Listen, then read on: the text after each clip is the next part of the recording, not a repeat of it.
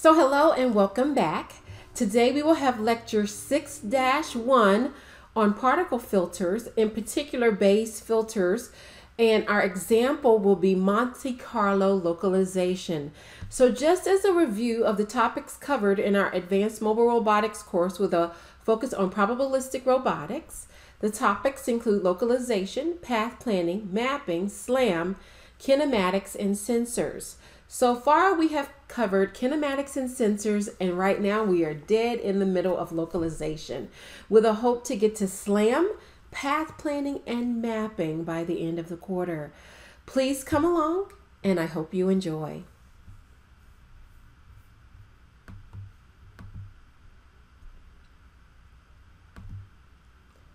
So for lecture 6-1A, Monte Carlo localization or particle filters, the learning objectives are to introduce Monte Carlo localization, to describe how MCL can be used to globally or locally localize a robot, describe how MCL represents the posterior belief by using particles, explain how random particles enable MCL to solve the kidnapped robot problem, and first we are going to define localization.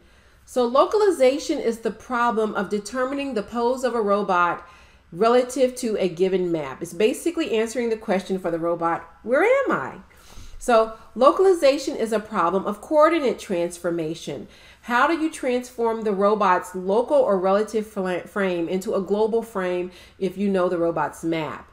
So probabilistic algorithms for mobile robot localization are basically variants of Bayes filters, which we've been talking about throughout this course.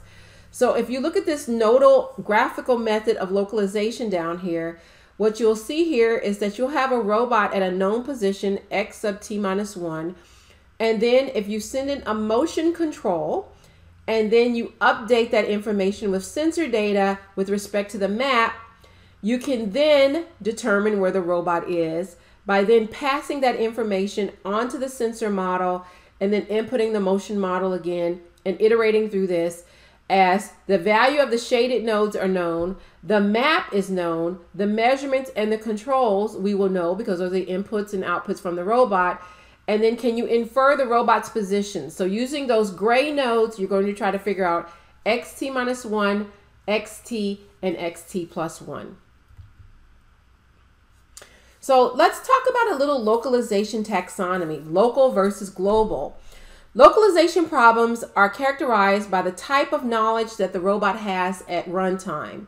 So if you're doing position tracking, we assume the robot knows its initial position and localizes by accommodating noise in robot motion, as well as possibly sensor data like from an encoder. This is called localization, which basically means the robot localizes with respect to its local reference frame. Pose uncertainty is approximated by our unimodal distribution or our Gaussian distribution, which we've seen before. In global localization, the initial pose of the robot is not known, so the robot has the difficult job of using position tracking, and it cannot use a unimodal or Gaussian distribution for this. This is also a part of the kidnapped robot problem, which is a variant on global localization, where the robot may know where it is in the world, but then it is somehow teleported to another location in the world where it now uses a motion and a sensor model in order to recover from that error and figure out where it is in the world. This is a key skill set for autonomous robots. The other taxonomy for localization is static versus dynamic environment. In a static environment, only the robot moves. So the only variable or quantity that we have to consider is the robot's pose as it moves through the world.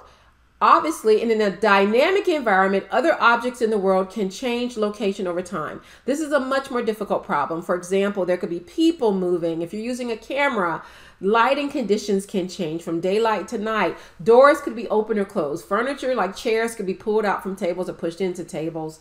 And you have to localize in that dynamic environment. There could also be a passive versus an active approach to localization. In passive localization, the module only observes the robot operating. So the robot is controlled by other means. For example, maybe it's doing random wander or mapping or some other type of behavior, or reconnaissance is just doing whatever the robot's everyday task. And based upon the way the robot moves in those everyday tasks, we have enough information to be able to facilitate localization. In active localization, the algorithm that controls the robot is being done with the explicit task of localization to minimize localization error. And obviously, this would yield better results than a passive approach because the controller is designed just to make sure the robot localizes. But the key limitation is that it now requires control over the robot, which means if there's some other task that the robot should be doing, it won't be able to do that. So what you see here is another figure for my text, figure 7.3, was an example situation that shows a typical belief state during global localization where the world is symmetric. So in that hallway, the robot reaches a local maxima and it is never able to actually localize until it goes into one of the rooms, because the rooms are distinct. So until you move it into the room, one of the rooms, it won't be able to determine where it was in the hallway. But once it's in the room, it's completely localized. So global localization algorithms are Grid and Monte Carlo can solve that global localization problem. And they can process raw sensor data, unlike our local unimodal Gaussian techniques. They are non-parametric, means they are not bounded to that unimodal distribution or the Gaussian distribution. And they can solve global localization and also in some instances the kidnapped robot problem as well. So a particle filter is an alternative non-parametric implementation of the Bayes filter. It is similar to the histogram filters that we discussed in the previous lecture because particle filters approximate the posterior belief by a finite number of parameters.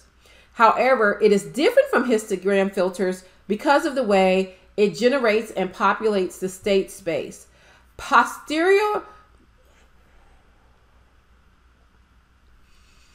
Particle filters represent the posterior belief x of t by a set of random state samples drawn from this posterior. So particle filters, in other words, represent a distribution by a set of samples drawn from a distribution such as a Gaussian distribution, such as Gaussian. This representation is approximate and non-parametric. So our particles are denoted by xt, where we have xt1, xt2, xtm, and so on, where each particle is an instantation of the state at time t, or the probability that the robot is at a given state given its sensor and motion model.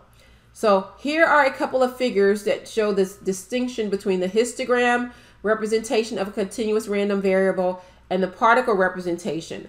So in the histogram representation at the top left from figure 4.1 from the text, the gray shaded area in the lower right plot shows the density of the continuous random variable x, which is our Gaussian. And the histogram approximation of this density is overlaid with the light gray. The random variable is passed through the function displayed in the upper right graph. And then the density at the histogram approximates the resulting random variable y.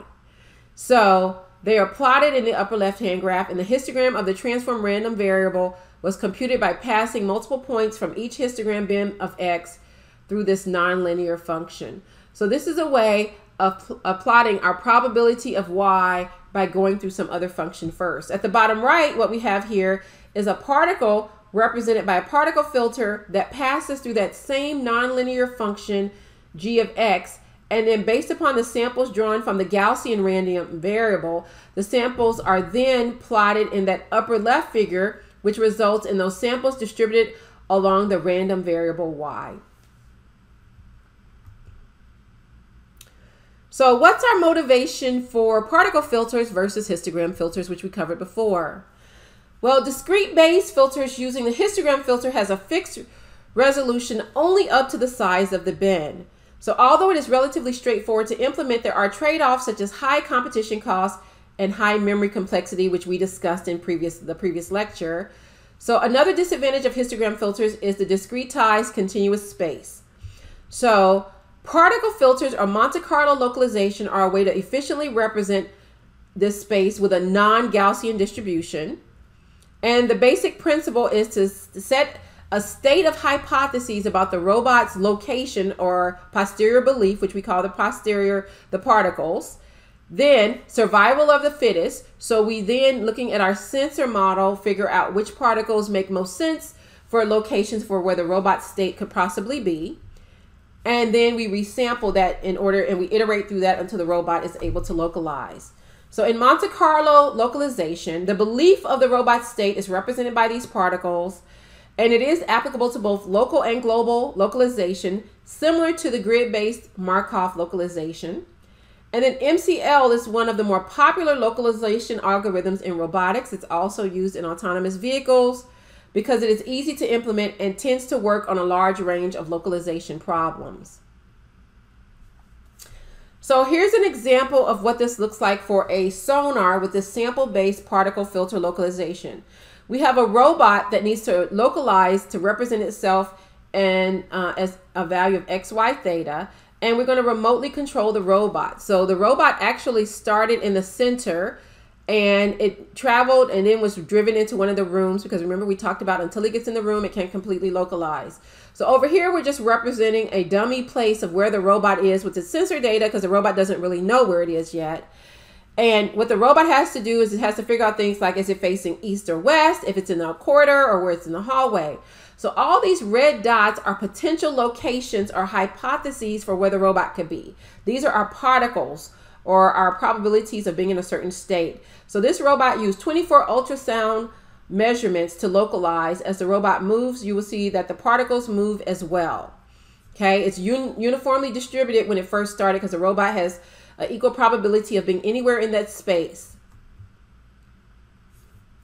So here's a video of what this looks like as the robot localizes. And what you should see is that the particles, based upon survival of the fittest, are going to start to converge on the robot's actual path and location as the sensor data updates as well.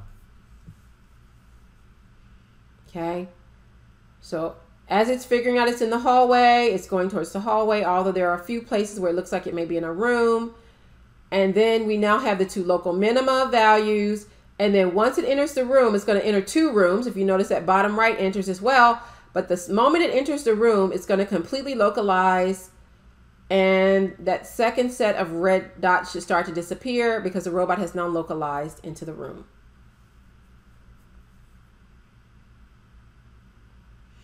Notice that the overlay of the sonar data in blue is not completely accurate, or we're getting a few false positive and false negative values, which looks like some of the rays have gone through a wall, which we know cannot happen. Okay.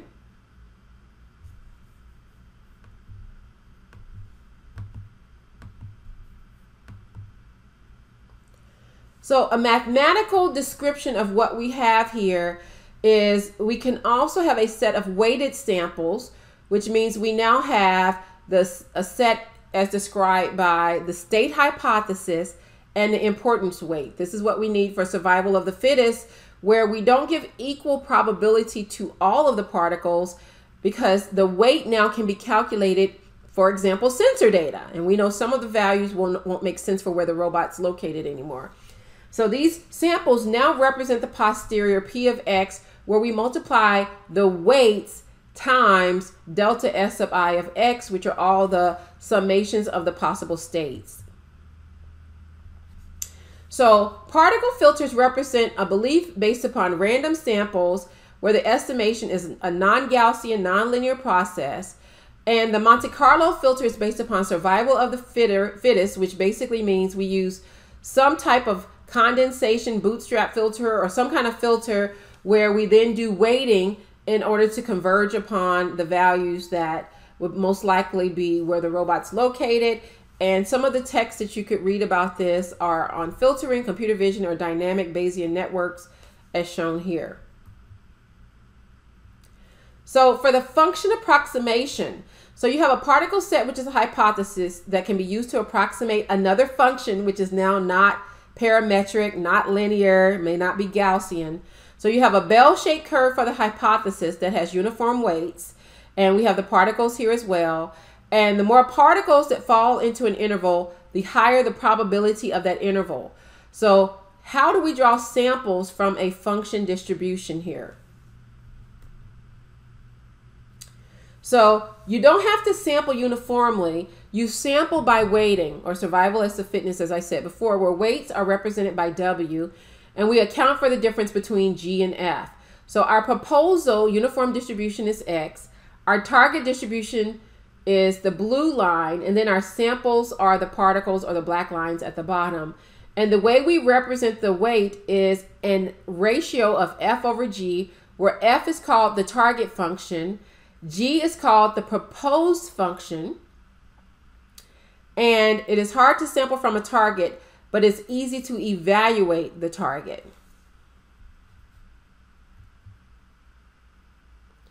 So the importance of sampling and resampling and landmark detection, for example, here where we have the Sony Aibo robot that has a camera in its nose, and it has these 1, 2, 3, 4, 5, 6 distinct color signature beacons, as well as a yellow and blue goal that it can use to localize itself so it knows where it is with respect to the beacons, the goals, and as well as the bright orange balls. So based upon the relative location of the landmarks, the robot can infer distance to landmarks and where it is. So these samples are distributed according to the probability of X given various sensor data, such as Z1, Z2, and Z3. So the way you do this sampling and resampling is the target distribution is based upon the probability of X given multiple sensor readings, Z1 to Zn, or the product of the probability of Zk given X times the probability of X over the probability of Z1 to Zn. And then you have the sampling distribution, which is the probability of X given Z1, which is one reading or sensor reading. So that's the probability of Z1 over X times the probability of X over the probability of Z1. And when you divide these two, the target and the sampling, that gives you your importance weight. So you have F over G, where the probability of all of them divided by the probability of this one creates this ratio. And, or you can write this as the probability of Z given the product of all the values except K is not equal to 1, the probability of Zk given X divided by the probability of Z1 to Zn.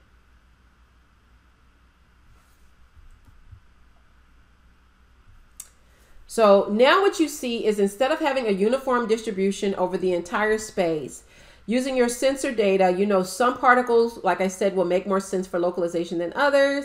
And so now after resampling, we see that we are going to more quickly converge on where the robot is in the space, and hopefully also not use as much memory or computation bandwidth, because we're now making more educated guesses about the robot's location in the world.